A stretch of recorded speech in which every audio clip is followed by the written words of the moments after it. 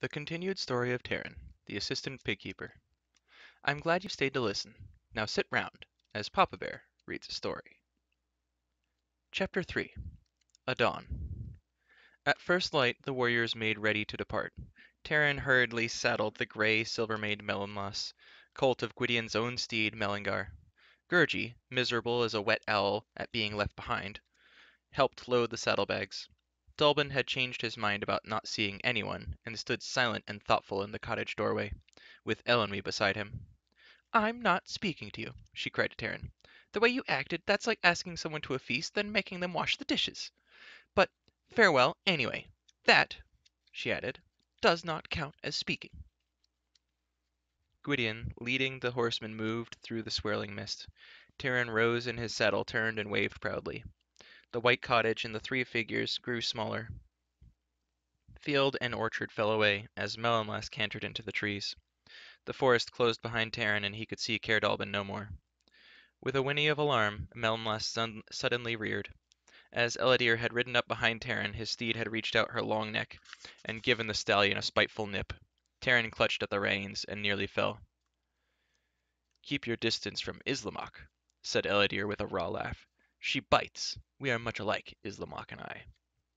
Taryn was about to reply angrily when Adon, who had seen what happened, drew his bay mare to Elidyr's side.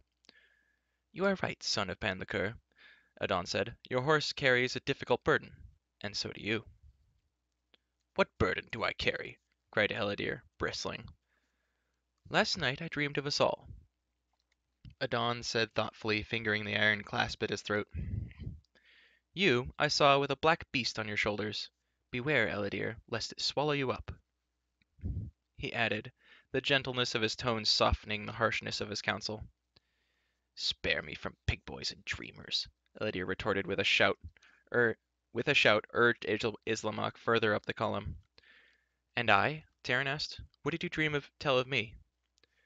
"You," answered Adon after a moment's hesitation, "you were filled with grief." "What cause have I to grieve?" asked Taryn, surprised. "I am proud to serve Lord Gwydion, and there is a chance to win much honor, more than by washing pigs and weeding gardens." "I have marched in many a battle host," Adon answered quietly, "but I have also planted seeds, and reaped the harvest with my own hands, and I have learned there is greater honor in a field well plowed than in a field steeped in blood." The column had begun to move more rapidly, and they quickened the steeds' gaits. Adon rode easily and skillfully, head high, an open smile on his face. He seemed to be drinking in the sights and the sounds of the morning, while Fluter, Dolly, and Coll kept pace with Gwydion, and Ellidyr followed suddenly behind King Morgant's troop. Taryn kept to Adon's side, along the leaf-strewn path. As they spoke together to ease the rigors of their journey, Taryn soon realized there was little Adon had not seen or done. He had sailed far beyond the Isle of Mona, even to the northern sea. He had worked at the potter's wheel, cast nets with the fisher-folk, woven cloth at the looms of the cottages, and, like Taryn, labored over the glowing forge. Of forest lore he had studied deeply, and Taryn listened in wonder as Adon told the ways and natures of woodland creatures, of bold badgers and cautious dormice and geese winging under the moon. "There is much to be known," said Adon, "and above all to be loved, be it the turn of the seasons, or the shape of a river petal. Indeed, the more we find to love, the more we add to the measure of our hearts." Adon's face was bright in the early rays of the sun, but a trace of longing had come into his voice. When Taryn asked him what was amiss, he did not answer immediately, as though he wished to hold his own thoughts. "My heart will be lighter when our task is done," Adon said at last. "Aranlan, my betrothed, waits for me in the northern domains, and the sooner Auron's cauldron is destroyed, the sooner I may return to her." By day's end they had become fast friends. At nightfall, when Taryn rejoined Gwydion and his companions, Adon camped with them. They had already crossed Great Avron, and were well on their way to the borders of King Smoit's realm. Gwydion was satisfied with their progress, though he warned them the most difficult and dangerous portion of their journey was to come. All were in good spirits, save Dolly, who hated riding horseback, and gruffly declared he could go faster afoot. As the companions rested in a protected grove, Fluter offered his harp to Adon and urged him to play. Adon, sitting comfortably with his back against the tree, put the instrument to his shoulder. For a moment He was thoughtful, his head bowed. Then his hands gently touched the strings.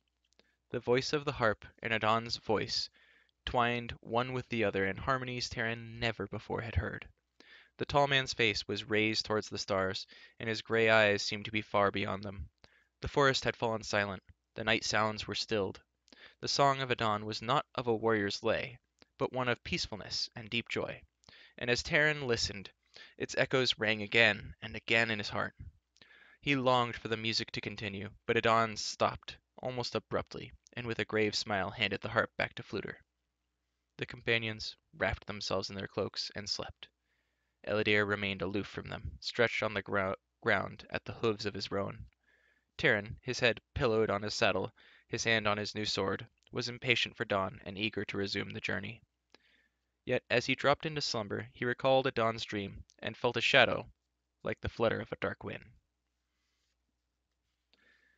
The next day the companions crossed the river Yestrad and began bearing northward.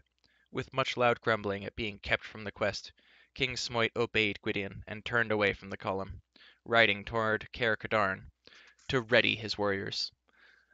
Later, the pace of the column slowed as the pleasant meadows wrinkled into hills. Shortly after midday, the horsemen entered the forest of Idrus. Here, the brown withered grasses were sharp as thorns. Once familiar cloaks and alders appeared strange to Terran. Their dead leaves clung to the tangled branches, and the black trunks jutted like jarred bones. At length, the forest broke away to reveal sheer faces of jagged cliffs. Gwydion signaled the company forward. Terran's throat tightened. For a cold instant he shrank from urging Melonless up the tiny slope. He knew, without a word from Gwydion, that the dark gate of Annuvin was not far distant. Narrow trails rising above deep gorges now forced the company to go in single file.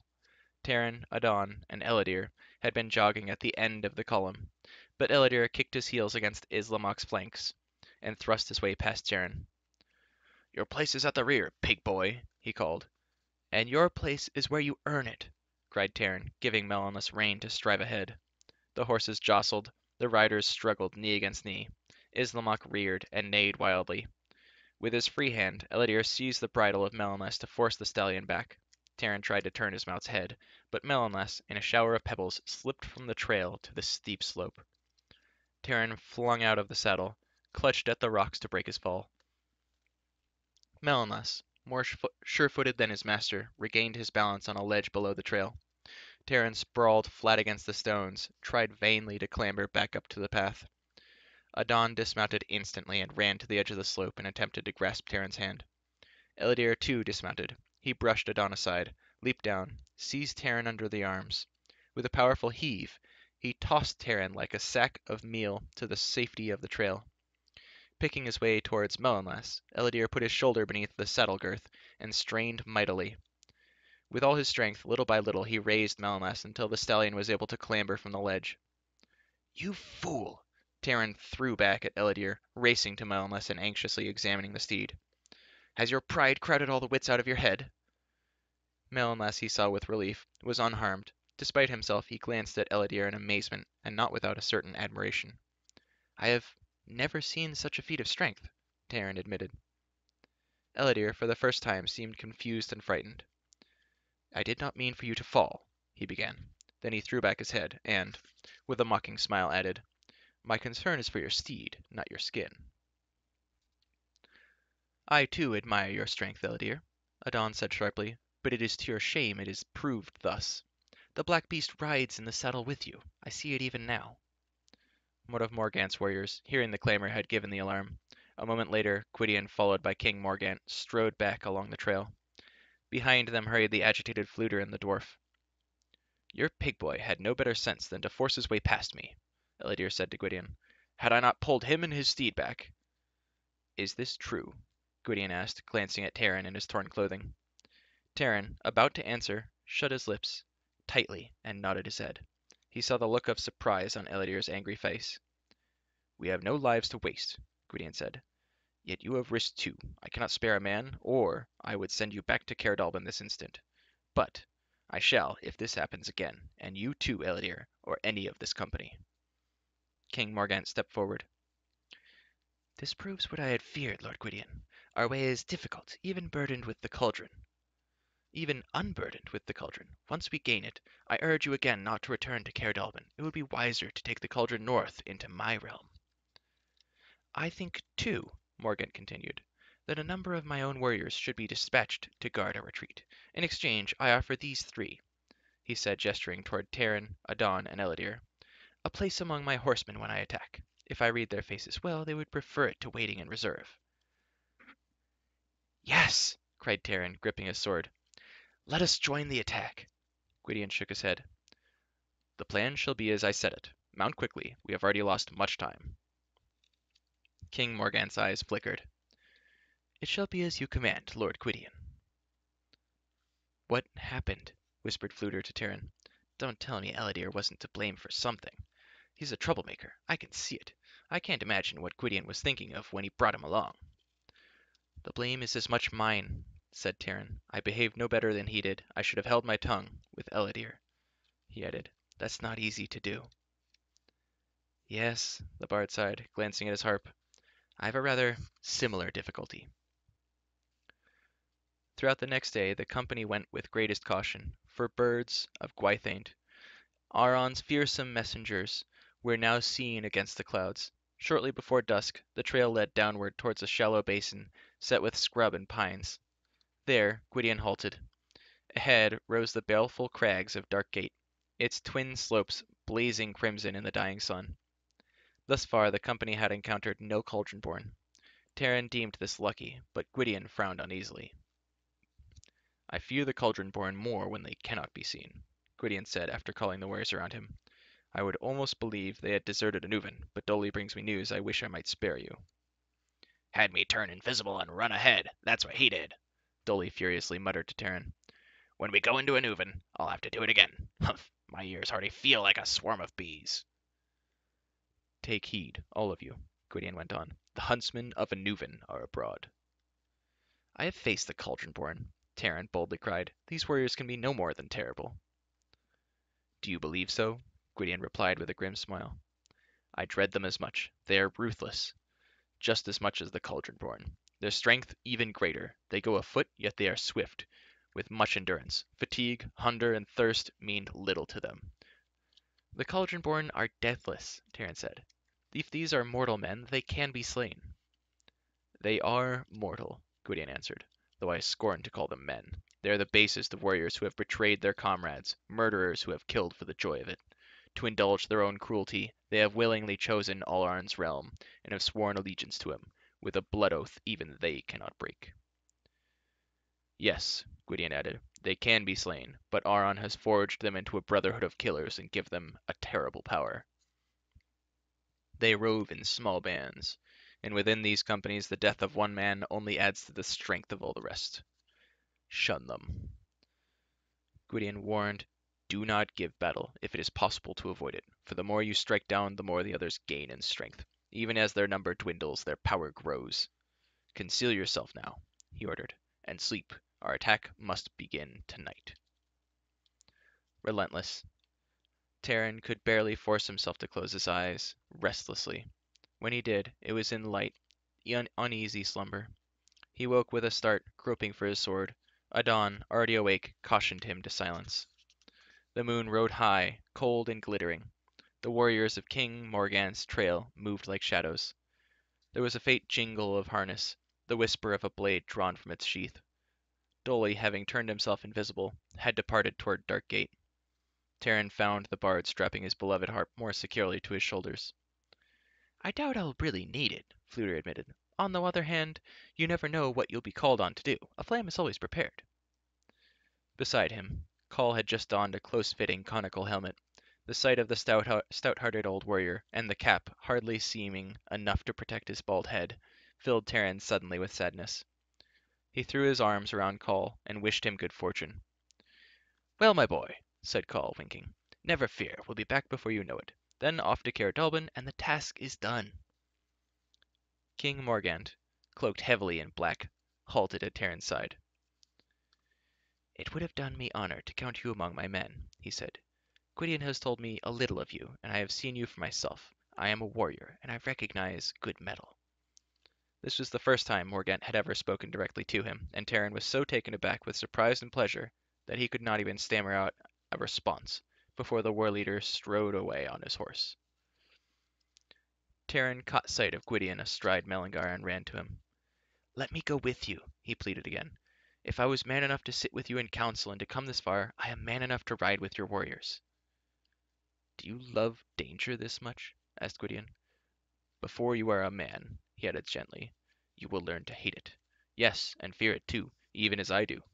He reached down and clasped Terran's hand. "Keep a bold heart. Your courage will be tested enough." Disappointed, Terran turned away. The riders vanished beneath the trees, and the grove seemed empty and desolate. Melanlas, tethered among the other steeds, whinnied plaintively. "This night will be long," Adon said, looking intently past the shadows at the brooding heights of Darkgate. "You, Terran, shall stand first watch, Ellidyr second, until the moon is down." "So you shall have more time for dreaming?" Ellidyr said with a scornful laugh. "You will find no quarrel with my dreams tonight," replied Adon good-naturedly, "for I will share the watch with both of you. Sleep, Ellidyr," he added, "or if you will not sleep, at least keep silent." Ellidyr angrily wrapped himself in his cloak, and threw himself on the ground near Islamak. The roan whickered and bent her neck, nuzzling her master. The night was chill. Frost had begun to sparkle on the dry leaves, and a cloud trailed across the moon. Adon drew his sword and stepped to the edge of the trees. The white light caught his eyes, turning them brilliant as starsign. He was silent, head raised, alert as a wild creature of the forest. "Do you think they've gone into Anuvan yet?" Terran whispered. "They should soon be there," Adon whispered. "I wish Gwydion had let us go with him," Terran said with a certain bitterness. "Or with Morgant." "Do not wish that," Adon said quickly. His face held a look of concern. "Why not?" asked Terran, puzzled. "I would have been proud to follow Morgant. Next to Gwydion he is the greatest warlord in Prydain."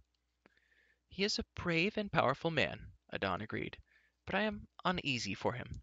In my dream, the night before we left, warriors rode a slow circle around him, and Morgant's sword was broken and weeping blood."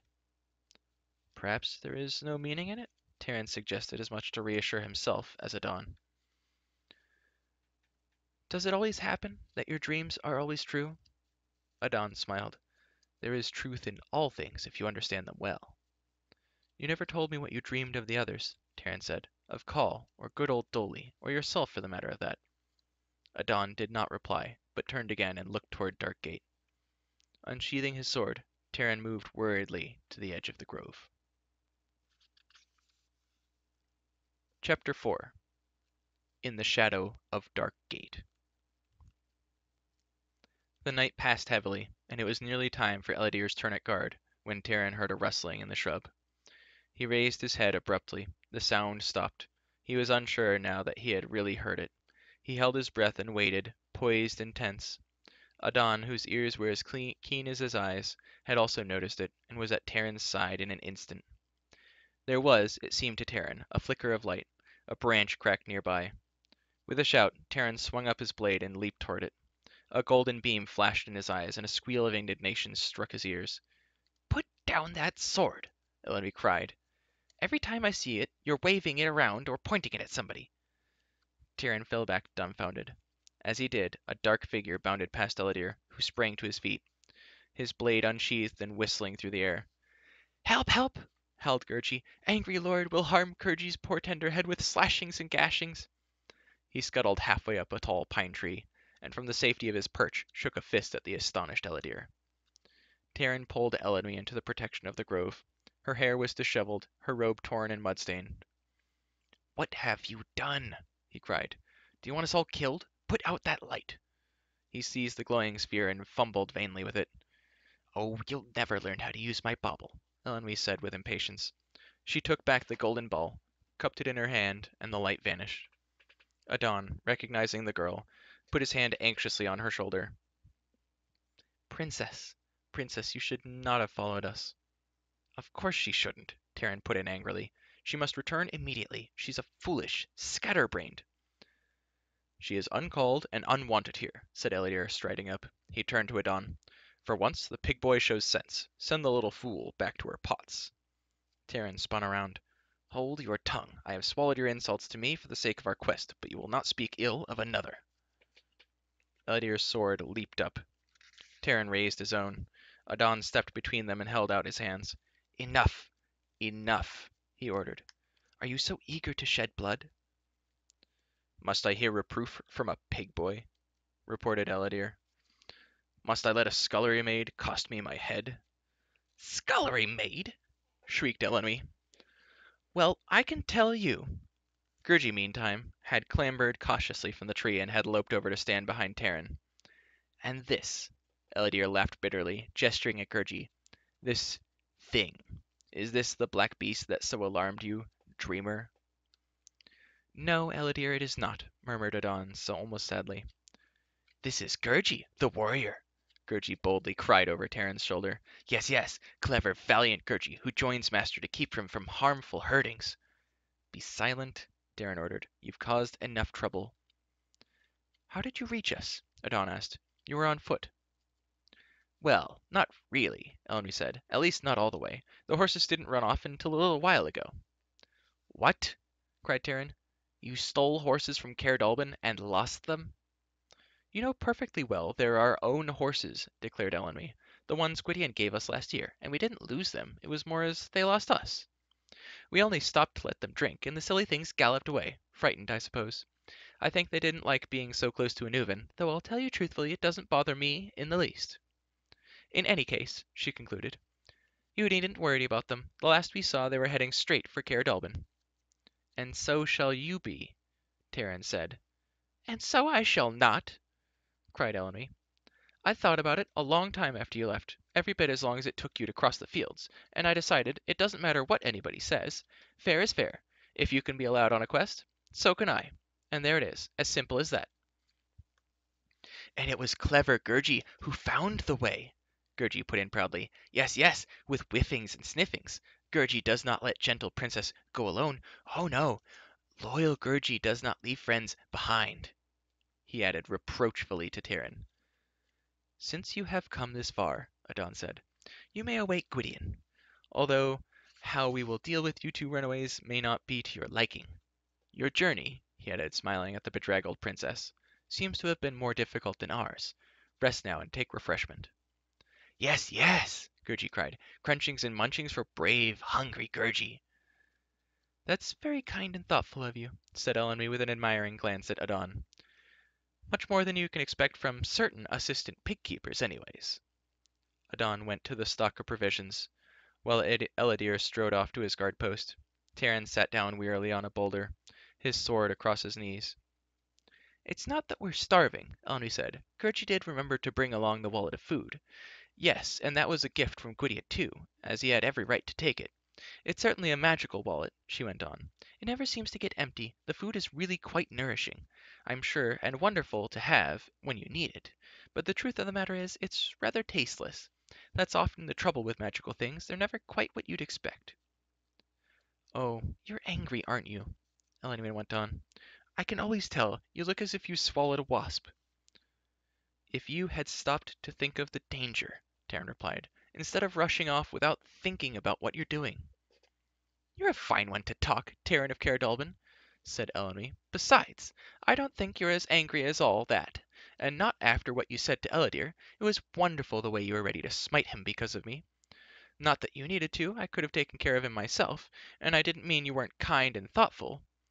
You really are, it just doesn't always occur to you. For an assistant peacekeeper you do amazingly well. Before Ellenby could finish, Ellidyr gave a shout of warning. A horse and rider plunged into the grove. It was Fluter. Behind him galloped Dolly's shaggy pony. Breathless, and with his yellow hair pointing in all directions, the bard flung himself from the steed and ran to Adon. Make ready to leave, he cried. Take the weapons, get the pack horses moving. We're going to Caer Codron. He caught sight of Ellenby. Great Beelin, what are you doing here? I'm tired of everyone being asking that, Ellenby said. The cauldron, cried Terran. Did you seize it? Where are the others? Where's Dolly? Here. Where else? Snapped a voice. In another instant, Dolly flickered into sight, astride what had seemed to be an empty saddle. He jumped heavily to the ground. Didn't even take time to make myself visible again. He clapped his hands to his head. Oh, my ears. Gwydion orders us to fall back immediately, the bard went on in great excitement. And he and Coll are with Morgant. They'll catch us up if they can. If not, we are to rally at Caer While Ellidyr and Adon hurriedly untethered the animals, Taran and the bard packed the store of weapons. Keep these, Fluter ordered, pressing a bow and quiver of arrows into Elenwy's hands. And the rest of you, arm yourselves well. What happened? Taran asked fearfully. Did the plan fail? The plan, Fluter asked. That was perfect. Couldn't have been better. Morgant and his men rode with us to Darkgate. Ah, that Morgant, what a warrior. Not a nerve in him. Cool as you please. You might have thought he was going to a feast. The bard shook his spiky head. And there we were, on the very threshold of Anuvan. Oh, you'll hear songs about that, mark my words. Stop yammering, ordered Dolly, hastening up with the agitated pack horses. Yes, the plan was fine, he cried angrily. It would have gone slick as butter. There was only one thing wrong. We wasted our time and risked our necks for nothing. Will one or the other of you make sense? Elenwy burst out. I don't care about songs or butter. Tell us straight out. Where is the cauldron? I don't know, said the bard. Nobody knows. You lost it? Elenwy gasped, clapping a hand to her mouth. No, oh, you pack of ninnies, great heroes. I knew I should have gone with you from the beginning. Dolly looked as if he were about to explode. His ears trembled. He raised himself on tiptoe, his fists clenched. Don't you understand? The cauldron is gone. Away. Not there. But that's not possible, Taran cried. Don't tell me what is or isn't possible, Dolly snapped. I was there. I know what I saw. I know what I heard. I went in first, just as Gwydion ordered. I found the Hall of Warriors. No trouble. No guards, in fact.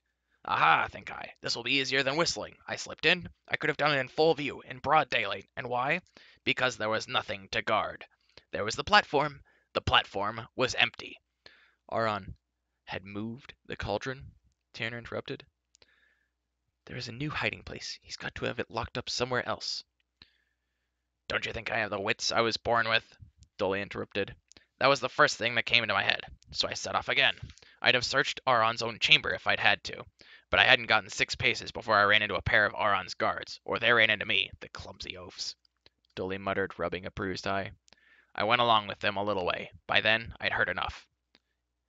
Must have happened a few days ago. How or who, I don't know. Neither does Auron. You can imagine his rage. But whoever they were, they got there ahead of us. They did their work well. The cauldron is gone from Anuvan. But that's wonderful, said Elenwy. Our task is done, and it costs us nothing more than a journey. Our task is far from done. Adon had finished loading one of the pack horses and had come to stand beside Taran. Ellidyr, too, had been listening closely. We've lost the glory of fighting for it, Taran said. But the important thing is that Auron has it no longer. It is not so easy, Adon warned. This is a stinging defeat for Auron, but he will do all in his power to regain the cauldron. But there is more. The cauldron is dangerous in itself, even out of Auron's grasp. What if it has fallen into other hands? Exactly what what Gwydion himself said, Fluter put in. The thing has somehow got to be found and destroyed without delay. Gwydion will plan a new search from Caer It would seem our work has just begun.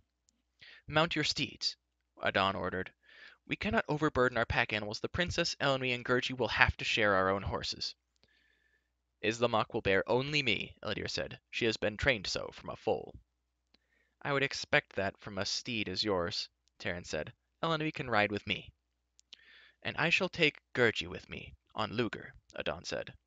Come now, quickly. Taran ran to Melinoss, leaped astride, and pulled Elenwy up behind him. Dolly and the others hastened to mount, but as they did, savage cries burst from either side of them, and there was a sudden hiss of arrows.